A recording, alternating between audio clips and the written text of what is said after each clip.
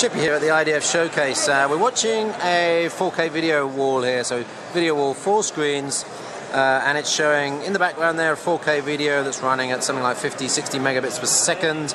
There's a couple of 720p or HD videos being overlaid there on that. It's a 4-screen wall, and I think they're using like a unified screen technology. I think there's 2 virtual screens going here on 4 monitors.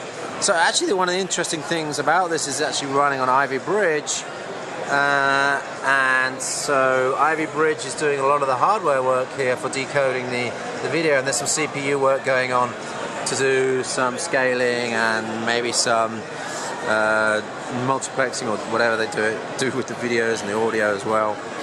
And they've actually they're running it off 2 display ports. So if you go down here, this is the device that's got a mobile processor inside, Ivy Bridge with the latest graphics.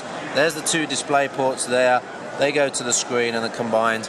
So this is it, Ivy Bridge actually doing 4K video. And the guys here from Intel tell me this will handle up to 100, well, they've tested it in the labs with up to 150 megabits a second, and it's working in hardware, which is kind of interesting to me because I understood that Ivy Bridge, the hardware decoder, could only handle up to about 60 megabits per second. So I'm going to try and find out a bit more about this and how Ivy Bridge is suddenly able to decode up to 150 megabits a second of 4K video. That's 2K by 4K resolution.